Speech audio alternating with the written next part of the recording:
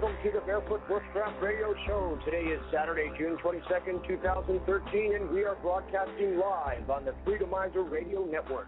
In this episode, we'll discuss what's in the news, review a unique fire-starting technique, and speak to our special guest, Rhonda Ursalak of Nature's Backpack. This is your host, A.D. Venture.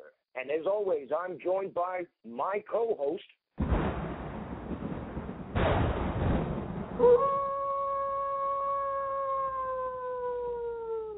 Wolfmaan.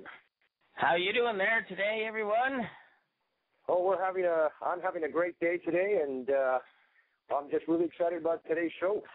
And we've got a lot of great things to talk about, and we've had some really great weather in southern Ontario just for the past week, actually, and we celebrated the start of summer with some great hot weather in the upper 30 degrees Celsius.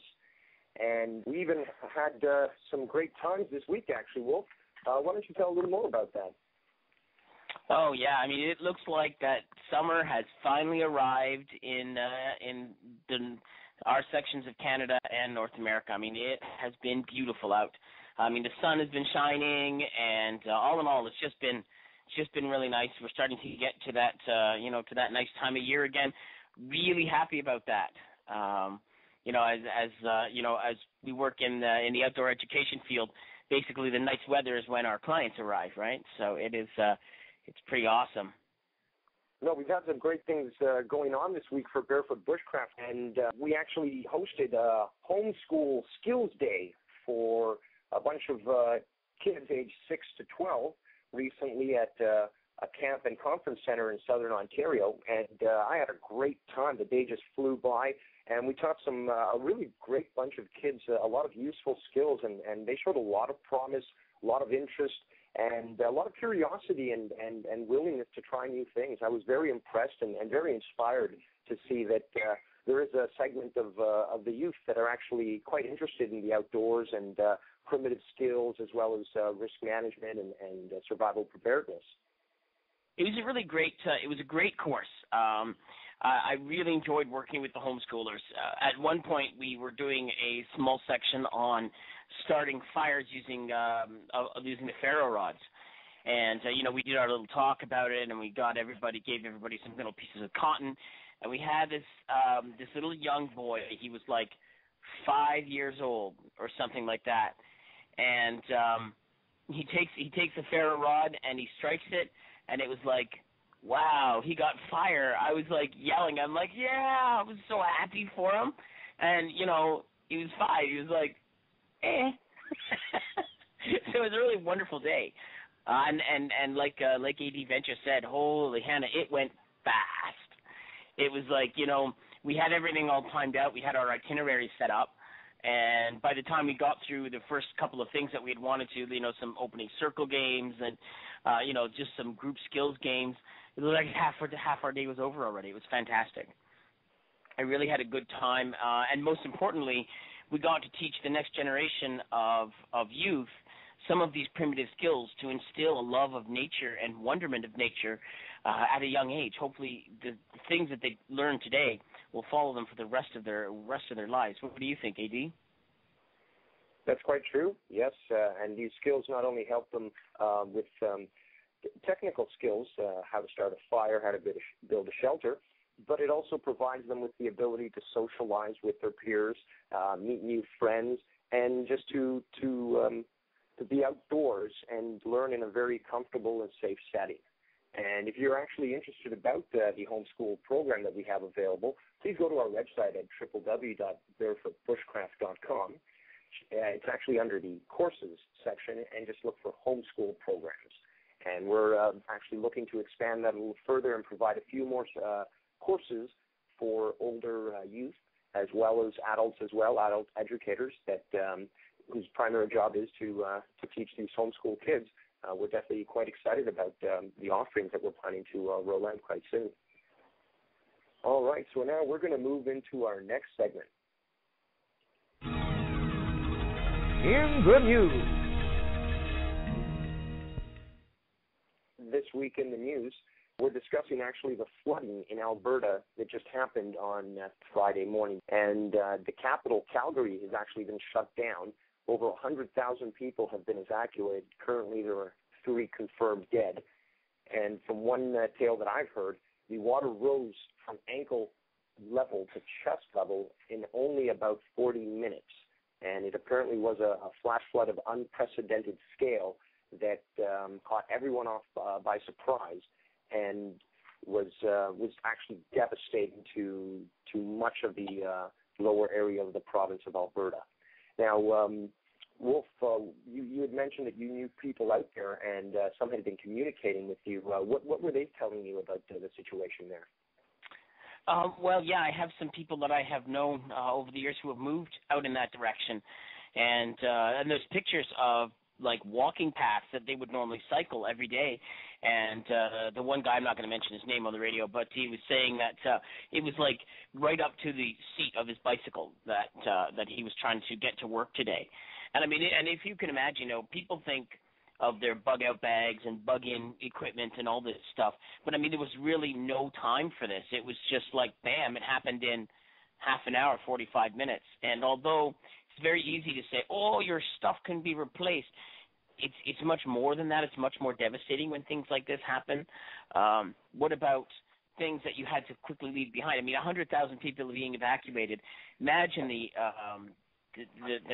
hassle and the just the headache that must be from a risk management point of view to make sure everybody stays safe.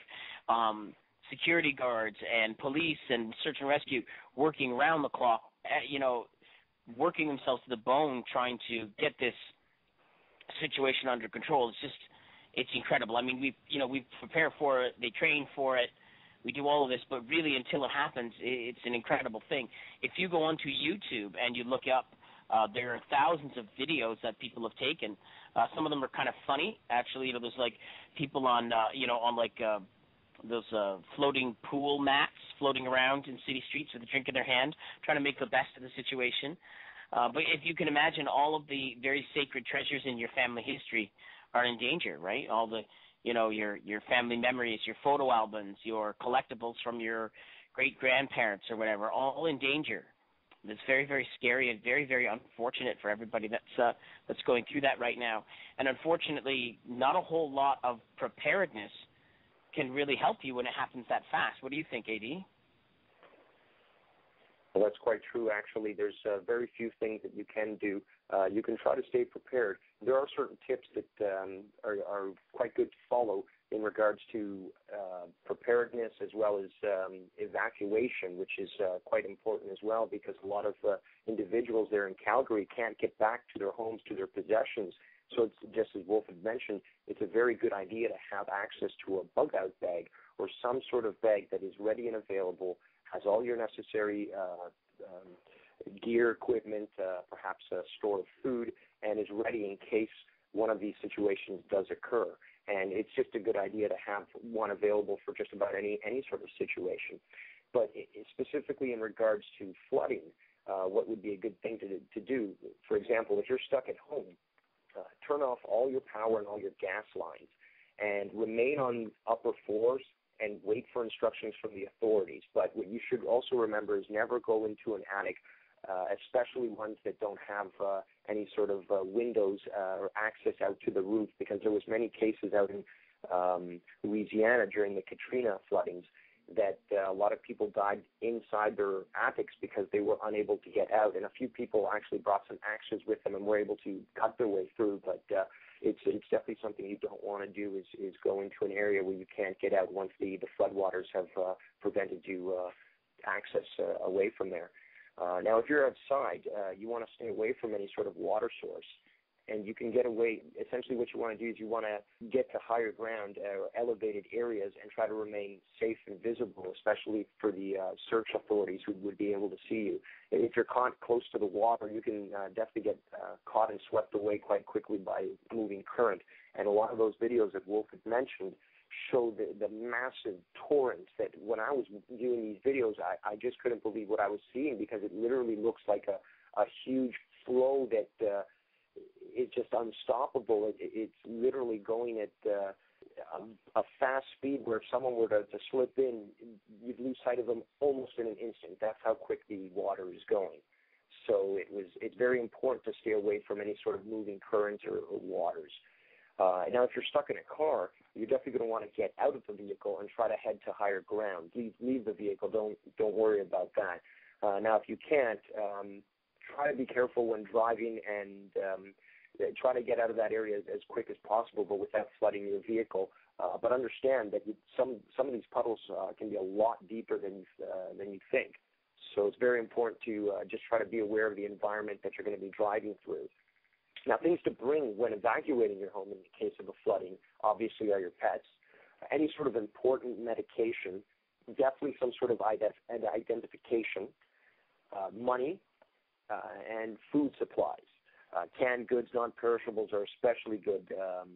And you can find things like tuna or baked beans, and they carry a lot of protein and can keep you going in the 48 to 72 hours that might follow an event like this when the authorities can't get out to assist you further. Now, what you want to consider to do in the aftermath of this sort of thing is you want to continue to take these sort of precautions, listen to and follow the directions from local authority, and you only return home when officials have declared it safe to do so. You can actually be charged for going back into areas that have been evacuated. Now, when you're returning home, before entering, you want to look outside for any sort of damage, any loose power lines, damaged gas lines, foundation cracks, or anything. Parts of your home might be damaged, so you want to approach these areas carefully in case something might give way. Definitely want to stay away from any sort of power lines, any sort of power source. You also want to discard any food items that might have come in contact with floodwaters, and obviously when you're in doubt, throw it out. Don't use any water that may have been contaminated for either washing, cleaning, drinking, or even food preparation. You want to wear protective materials such as rubber boots and gloves during any sort of cleanup that you might have had in your flooded home. And if you smell any sort of natural or propane gas or hear any sort of hissing noises, leave your home immediately and call 911 so they can get the authorities there to switch any sort of broken main off or anything like that. Yes, absolutely. You have to be very, very careful in these situations because even though the flood waters may have far receded, you just never know what's going to end up staying behind. Again, like AD Venture said, it's very important to consider your safety at all costs. Now, one of the things that many people, and this came to light in Louisiana when they had all the flooding down there, is that the government has not prepared, because as most people know, the government is very behind times when it comes to animal rights legislations and things like that. They're not prepared to accept you and your dog and your cat and your pets and your turtle and everything else that you may own into these emergency shelters. When you get evacuated, they are going to expect you to leave your pets behind. So if you are like many people who just outright are not interested in do that, that your pets are like your fur babies and your children, you need to be prepared to evacuate in a different manner other than going into an emergency shelter. Because for whatever reason, the law hasn't caught up yet, and dogs and cats are considered disposable equipment, as shameful as that may sound. But it is something to always consider if you are going to, you're going to bug out, so to speak, to be concerned about your pet as well. And that's a very unfortunate situation when you have to choose between your own safety and the safety of your pets. At least for many people, I know there's some people out there that they don't care, but many people do. That's true. Now, just going back to the story, I want to elaborate a little more for our listeners. Currently, the Canadian Forces have dispatched at least 400 personnel who are joining RCMP officers, and they're assisting with searches and as well as evacuations. Prime Minister Harper has also been touring the area and has promised to earmark federal funds to assist with the disaster relief. There are several areas within Alberta that have been declared emergency areas, and they're currently conducting those searches for any potential victims, and they're also assessing damage. And there are other communities that are preparing for more flooding downstream for example, from Calgary, there are a lot of communities that were bracing for potential flooding today. And we're just right now waiting word to see how that's going to go. But all our thoughts and prayers are with all the victims of this flooding, and we hope to see a quick resolution to the situation. Now, what we're going to do is move on to our next segment.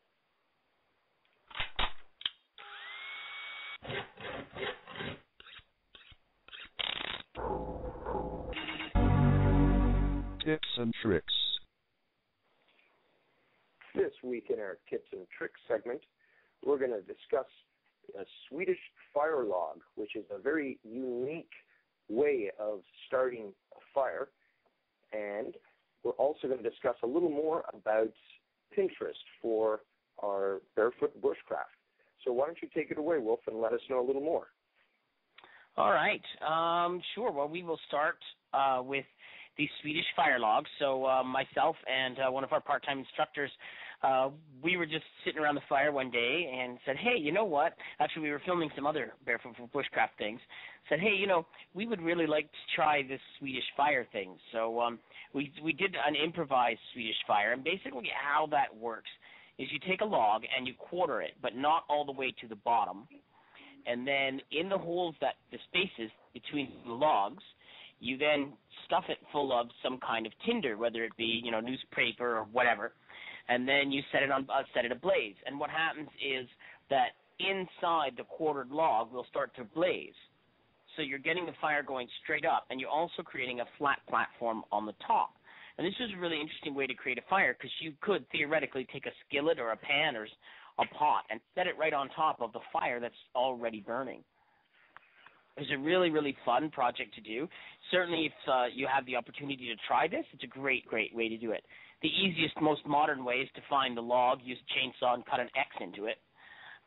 What we did for the video is we just took we quartered a piece of wood and then put it together with some cordage to keep it together and set it on fire. But it was a lot of fun to do. It was a really very, very simple method to start a fire, but really effectual in that it actually automatically makes a cooking fire. So I really did enjoy that. And any comments from you, AD, about that? Well, why don't you let our audience know a little more about how long it took you exactly to put together the Swedish fire log? Sure, absolutely. The biggest challenge, I think, for it was getting the natural tinder in the cracks. So, you have a quartered log that's put back together again, and you're stuffing all the tinder inside. We had all kinds of natural tinder. We had some cattail, and we had just some wood that we had shredded, just using a knife blade into like a feather stick kind of thing. I think that was the most difficult part, was stuffing it in there. Then once you get it going, the nice thing is, because you have now 4 little slots of packed tinder, you light it at the bottom, and the fire naturally goes upward. And when the fire goes upward, it's going to dry out any of the moisture in the upper sections and get it started. Because of the way that we film the video, doing what we call a modified Swedish fire, by basically wrapping the log, a pre-split log, together. In some of the outtakes at the end of the video, you will see that it fell over a couple times. It was kind of fun. But if you did it where you're cutting into a log and the bottom is still all connected and it's not fully quartered, it's a really, really great system to put together. Easy to put together. Again, it only took 10, 15 minutes to get it all set up. And it was just a spur-of-the-moment thing, but it made for a good video. It's fun to watch. And, all over, it was pretty good. Now, for our audience here on Freedomizer Radio, checking out the chat program, you can check out the link, which I've just posted, as well as the stories in the previous segment. And you can also check that video out on our YouTube channel. That's www.youtube.com/Barefoot Bushcraft, and the O's are zeros. I got to say, Wolf, it was very enjoyable to see the video itself. It looked very easy, and it looked like it got very hot very quickly, and definitely quite useful for a camping fire, as well as for cooking as well. Yeah, if you don't have a grill, This is like a really great way to make like a true bushcraft grill. You know, you've got a skillet or whatever it is that you're going to put on top of it, and as soon as it heats up, you know, the heat of the flame, of course, goes straight up right into the bottom. So you're going to get a really nice fire, and it burns from the inside out. So it's relatively stable if you want to, like, cook an omelet or something on it. So that was really, really kind of fun. So I guess the next thing we'll talk about quickly is Pinterest. Now, for those of you who don't know, Pinterest can be kind of a mystery. It's a fairly new site. It came on operation maybe a year or so ago. Basically what it is it's a virtual pinboard of images. So you log into your Pinterest account, and then you decide to look under some categories. So say like outdoor education, nature, bushcraft, something like that. You get a bunch of images will come on your screen. So there'll be like, say, for example, a picture of a knife or something. You can then take that picture and you can pin it to your own Pinterest so you can keep track of all of these. So we've created a Pinterest page for Barefoot Bushcraft, which is, of course, pinterest.com/BF Bushcraft. It's also, of course, available directly from our website. So when you go on there, you will find all kinds of really great animations, a couple of videos. You're going to find all kinds of bushcraft and outdoor-related stuff, including different pictures and a lot of how-to stuff, lots and lots of how-to stuff, how to make things like mucklucks and sandals and all sorts of really, really just great things, as well as more like, you know, want lists, like there's some beautiful firearms on there, and there's all sorts of just things that you look at these pictures and it's like, wow, how beautiful, including stuff as well that we can't own, like, you know, big, huge automatic Gatling guns and tanks and stuff. But, yeah, it's a fun website.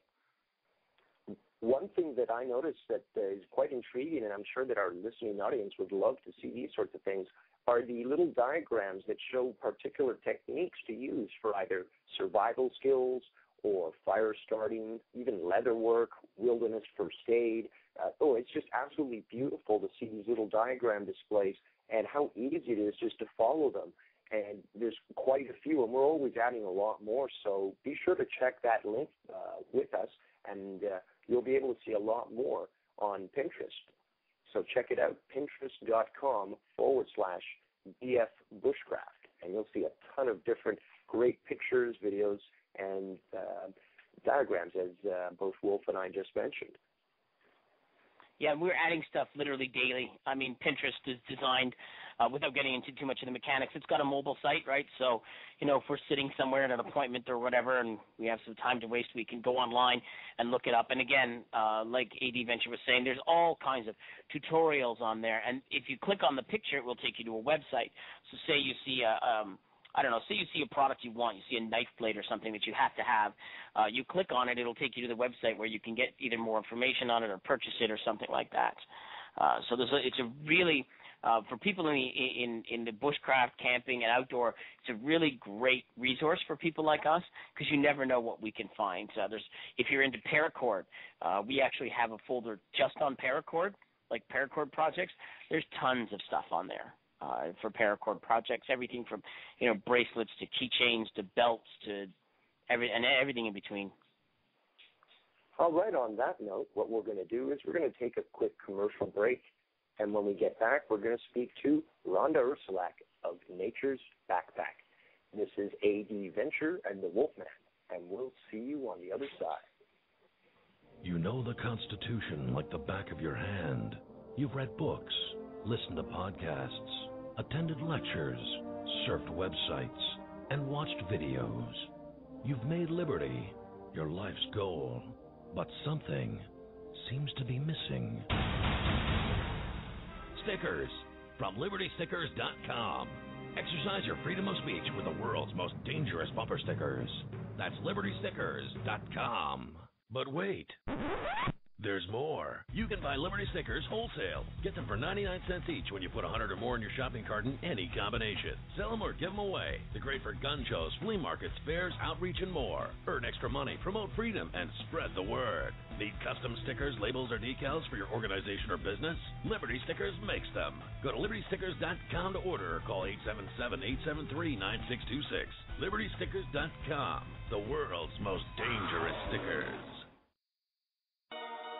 Get ready for the epic new documentary adventure ride of your life. Shade, the motion picture. A view into the globalist domain and embellish Burma's film. Nothing in this world works the way you think it does. Nothing. Governments do not operate the way you think they do. Banks do not do what you think they do. The police department is not here for what you think it is. Nothing in your world works the way you think it does.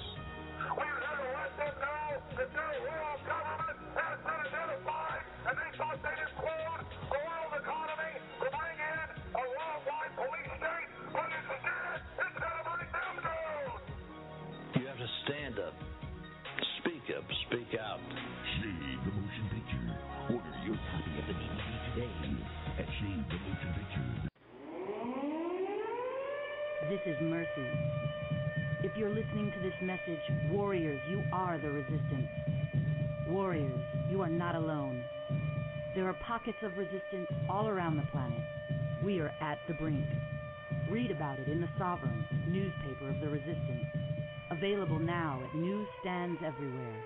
The Sovereign is a monthly 24-page tabloid newspaper featuring incendiary content about life during wartime in the age of Obama. Warriors, keep to date every month. Remember to read The Sovereign, newspaper of the resistance. Available at newsstands everywhere. This alert is for all you boppers out there in the big city, all you street people with an ear for the action. This is Mercy. If you're listening to this message, warriors, you are the resistance. This is Mercy. Mine will be the last voice you will ever hear. Don't be alarmed. Does the media ever deceive the public? A white plane, a very big jet, was flying in an unusual pattern near the White House over Lafayette Park. Very slowly, it made one circle and then... Are the media and their sources trustworthy? New York State and New Jersey will get their first doses of the swine flu vaccine. The H1N1 virus has made thousands of people across the country sick. Many have died, and some worrying that it could grow into a full-blown pandemic. Where does our mainstream media get their news? All this enjoyment is brought to you by all the things sweetened with NutraSweet. There's a reason why we want to own these guns. We're going to have to come together and take meaningful action to prevent more tragedies like this. That was President Obama Friday suggesting it is now time to reopen the national debate on gun control. The media tends to march in lockstep with the government. Who is responsible when the media fabricates the news? When the public is constantly fed messages that are potentially leading us into a war that may not be necessary, it's not fair to the American people, and it's not fair to journalism, because the truth isn't being told here. We found out that CNN International is actually making money from the Bahrain regime. They are a customer of Bahrain. Bahrain is paying CNN International to create content that shows Bahrain in a favorable light, to then air that content on CNN International. Join us online at WilliamLewisFilms.com. That's WilliamLewisFilms.com. Want to spread awareness to your neighbors, family, and friends about what is going on in our country today? It may be things you already know, like the large number of FEMA camps spread around this country to lock up citizens like you and me. What legislators are doing to strip states and people of their sovereign rights. Or legislation giving states the power to force vaccinate under a declared state of emergency. Do your neighbors understand what is going on? William Lewis Films offers the perfect tools to inform our population about this government's tyrannical shift from a constitutional republic to a despotic democracy. Films like 911 Ripple Effect, Beyond Treason, One Nation Under Siege, Washington You're Fired, Camp FEMA, Enemy of the State, Don't Tread on Me, Blood of Patriots, The Ron Paul Uprising, even 911 in Plain Sight, William's first production, are all available at WilliamLewisFilms.com. Get your DVDs today at WilliamLewisFilms.com. Educate against the police state. We are so pleased to announce ESP Botanicals is now sponsoring Freedomizer Radio. They have a bath and body line of products made for keeping your skin beautiful and healthy, but it's also for psoriasis, eczema, rosacea, and dermatitis treatment. They are meticulously prepared skincare products made from the best botanicals available. Committed to buying only from the growers when they can and using the highest quality cold-pressed oils, botanical organic additives, the best steam-expressed essential oils, and the least processed carrier oils that are available in today's marketplace. Pamper yourself or someone special in your life. Give the gift of beautiful, glowing skin. ESPbotanicals.com. Thank you so much for supporting us at Freedomizer Radio. Welcome back to the Barefoot Bushcraft Radio Show. This is A.D. Venture, joined by my co-host, the Wolfmaan. And today we're going to welcome a very special guest, Rhonda Ursalak of Nature's Backpack.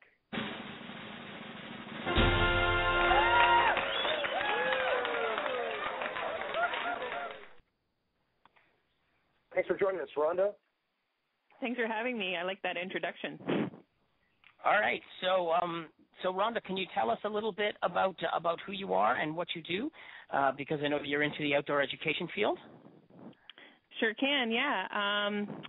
My name is Rhonda Ursalak. I live down here in Milton, Ontario, and I run a business called Nature's Backpack, and the whole purpose of that is to reconnect people to nature. And I start with the young ones, with the little 3 to 5 year olds and that. And I also offer hikes to people. I just came back this morning from offering a barefoot hike for families in the surrounding areas as well, and offer education, outdoor education to teachers through the Canadian Wildlife Federation through the Project Wild program, which is a lot of fun. So it keeps me hopping. That's amazing. That sounds really great. And just I want to let all our listeners know here on Freedomizer Radio that I put your website address into our chat program. And for all those that don't have access to the chat program, the website address is www.naturesbackpack.ca. Now, I have to ask you, Rhonda, I'm quite interested. How did you get started in this field? That is quite the journey and quite the story, actually. My background actually is in environmental sciences. That's what I went through school for, and did a lot of work working with children. And at the time when I was first getting interested in getting more outside for myself, I worked at an early years center for children and was taking them out on a nature experience at one of the local conservation areas. And while we were there, I just noticed that there was a lot of fear with these parents and these children whenever they were in the outdoors, and a lot of a fear of not allowing them to touch anything. One time we had a frog jump out in front of us, and the kids instinctively would try to grab it, and I just noticed the parents were trying to hold them back and not let them touch it or experience any of that. And so I was saddened by that, and thinking when I was a child, I was a wild child, always outside, always, bringing home frogs and stray animals and everything. And I was noticing that these children weren't having these kinds of experiences themselves. They were even afraid of a fly. So I went home and immediately felt like I had to do something about that. And that's when I started my nature hikes for parents and families, and I did it for free. I didn't charge for it, and the whole purpose of that was just to get people to come out and be more comfortable outdoors and find out where some places that they can go locally that are free so it doesn't cost them anything, and they can get their families outside. So that's how it started. And it went on further from that when I felt like there was more of a need for this type of mentoring or education out there for families and youth. So I put together some programs, which is what I run now.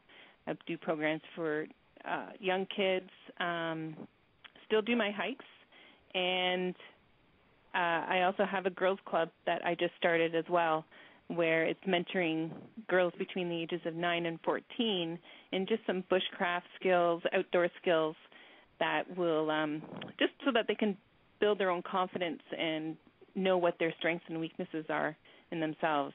So it's an ever-building journey and business that's growing. Wow, that's a really beautiful thing to hear how you've come from one thing and sort of morphed into becoming an authority in the field, and that's pretty wild. So, what kind of formal experiences do you have in the field? I know nowadays, unfortunately, the world is going where diplomas and stuff mean more than anything else, and a lot of us now have been forced to go in that direction. Yeah, I'm not so sure if having that formal education is becoming as important as it used to be. But my formal education is the Bachelor of Science in Environmental Sciences, and I specialized in aquatic biology. So that's my degree that I went through school for. But further from that, a lot of experience working with youth groups and with a local field naturalist groups here, working with the youth. I have been a nature interpreter at local conservation areas here. And I've taken a lot of courses, some survival skills and bushcraft skill courses in the last few years. Some of the other experiences that I've had is heading up different committees and associations that pertain to some environmental issues. I was part of an environmental committee that I head up for our cottage association to protect our lake, and we're actually in the process of writing up a lake plan to protect our lake, because the municipality is just starting to write an official plan for their municipality. So that's interesting because more of a political side that that's not my strength, so I rely on some of the other people to help me with that one. And also just working with kids. I've been working with kids for the past 15 years in different types of capacities, whether it's at the earlier center or at a conservation area or with youth groups through that as well. And also have become a certified Ontario hike leader as well. That's great to hear. It's amazing to hear about all the different things that you're doing currently. And as you've already mentioned to our audience, you're involved with Nature's Backpack, giving out these great courses, empowering girls with all these different skills and experiences. But I know that there's a little more to you, actually. I know that you're involved with Project Wild, Mark Morey, and even AOM. Is that the Association of Midwives? No, but power to the midwives. Yeah. The AOM my notes is... are wrong here, I'm sorry. That's okay. AOM is the Art of Mentoring, which is a community-based movement that is guided through Mark Morey, who is down in Vermont. And the Art of Mentoring is connecting communities back together through nature, and it's hard to explain, but it's setting up communities together where they're more connected to each other, and you have that relationship of passing down knowledge and skills and beliefs, traditions from our elders down to the new children that are being born, and just building that sense of community that it includes nature, so that now you're living with nature instead of on top of it. And whereas, we're creatures who are supposed to be connected, and our culture is very disconnected. And you can see that through our innate nature that we do crave that when things happen. For example, when we lost electricity in Ontario for, I forget how long it was, for a day or two, and how the community all came together, brought out their barbecues and cooked up all their food because the fridges were defrosting, and everyone just came together as a community and celebrated not having electricity, kind of thing. And everyone talked about how great it was. And so with the Art of Mentoring, it brings some of that back so that we can bring back some of those traditions of how it used to be before we were so disconnected from each other and disconnected from nature. Wow. Now, I have taken actually the Art of Mentoring, and it was a pretty powerful course. It went It was an experience for me where I started out, and it was like, a lot of this stuff is silly. This is what my campers do. I'm not interested in smelling a crayfish or all the other silly things. But by the end of the week, and I think the course is 5 or 6 days, is it? That's right. Something like that. You sort of learn to let go of that shielding, and it's like, and you learn to get, at least for me, the experience was, I got into it, and it was like, wow. You know, it brought that wonderment back into my life, and it was a very powerful experience. And we talk an awful lot on the show about tribal experiences and cultural experiences, and how so many of us in the North American type environments, we lose that sense of ritual. We lose that sense of culture just in the way that we live, and we don't have those rites of passage anymore. And isn't that something that Mark Morey talks about, if I'm not mistaken? Yeah, and he offers programs that allow for rites of passages for our youth, and even for adults who never did go through those rites of passages can go back and experience that for themselves as well. I have yet to do it, but I look forward to the day when I can. I think it would be very powerful, and I think in the youth today, they're kind of lost. They don't really know where they fit in or what they're supposed to do. Because everyone is so busy that they just don't offer these types of traditions in the family, or the traditions are lost when people move here to Canada, whereas I think traditions should be embraced no matter where you're from and celebrated as part of your heritage. You know, Rhonda, I have to ask you, with all this talk about the art of mentoring, what do you think about the current state of outdoor education here in Ontario? Okay, where do I start with that? That's an interesting question. And being part of Project Wild as well, because I work with teachers, I can see the frustrations with the teachers. A lot is being put on to that education with the teachers, and the communication to them isn't clear. I learned through a couple months ago, I did a big training of teachers for a school board, and there's actually a large mandate for outdoor education that comes from the school board, but it's not being passed down to teacher level, to the front lines. And it is all about experiential and the inquiry of the outdoors, which is also part of what the art of mentoring is all about too. It's all about that experiential, like what Wolf said, smelling that crayfish, or writing a poem about the dead crayfish, and experiencing it, and then asking questions about what is going on, like how did this crayfish die, why is it here, making all these inquiries which could cause someone to go into action. So that's the mandate of the school boards that they do have, but they're just starting to communicate that to the front lines, which are the teachers. So I do see it is changing, but I don't think a lot of people are trained or knowledgeable in the outdoors that they don't feel like they can teach it, which with the teachers that I was teaching with Project Wild course, I made them aware that you don't necessarily need to know the answer because of the way that you ask the questions and explore it together with your class, that you can find those answers together. So I do find that it is changing, especially since Richard Louv came out with his book, The Last Child in the Woods, and coined the phrase nature deficit disorder. That awareness of the benefits of outdoor education and being outside is growing.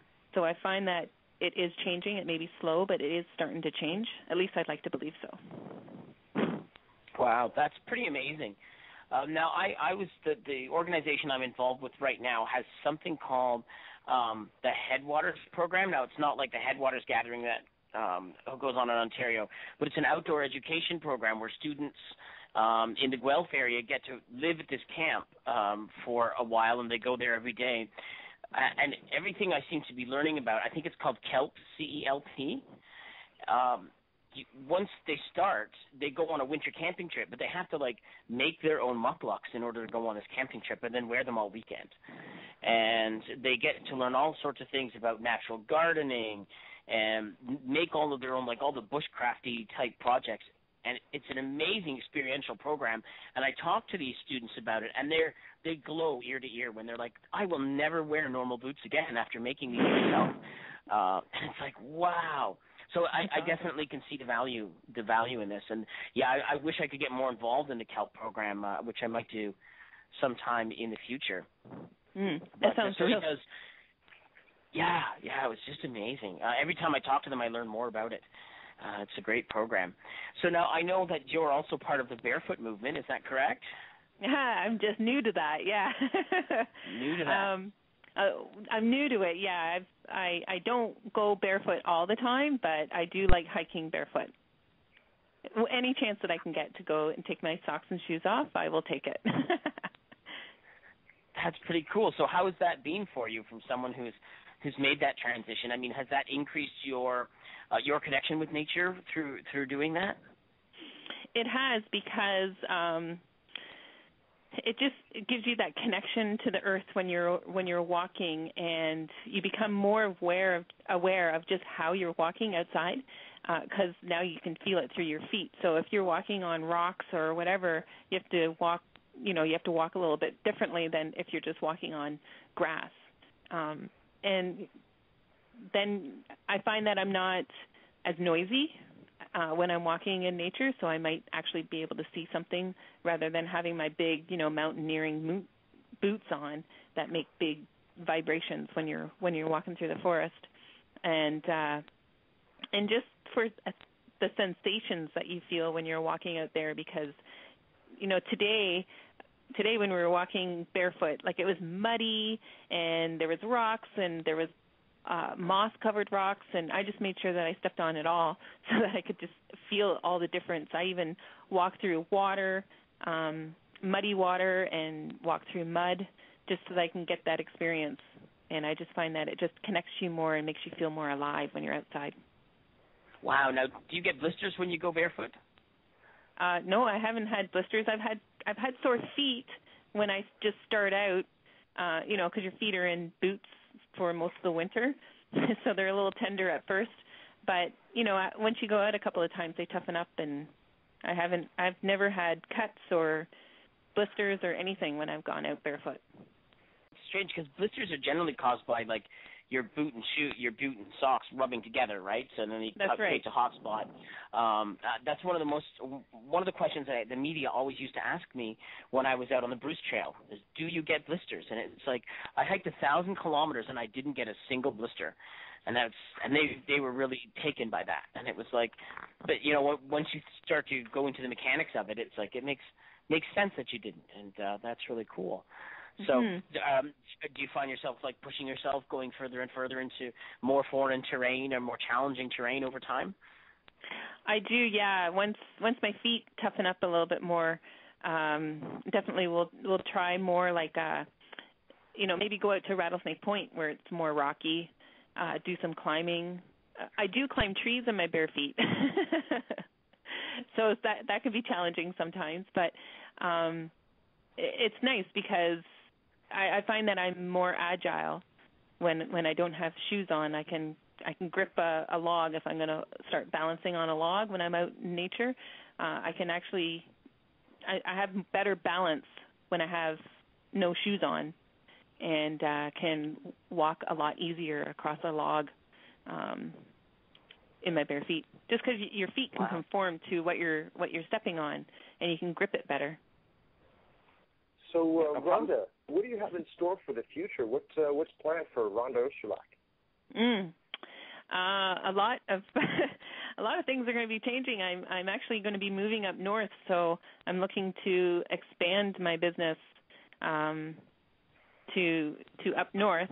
So down here in Milton, it will be my vision is to mentor families and children from birth to age 14 through different programs, and then up north have more of a rites of passage for the kids who have come through this mentoring process to come up north and stay with us for a couple of weeks, and then end it with a 72-hour solo where they have to survive with just a knife and have to find their own water and their food and make their own fire with a bow drill, and have that sense of accomplishment and that rite of passage of a teenager to more of an adulthood.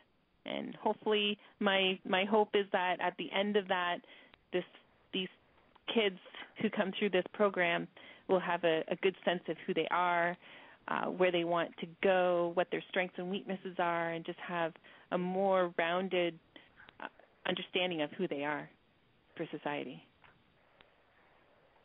That's great to hear. So we've got a lot to look forward to from Rhonda Ursalak.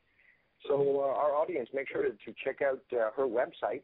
That's www.naturesbackpack.ca, and you'll learn a lot more about the different services that she offers.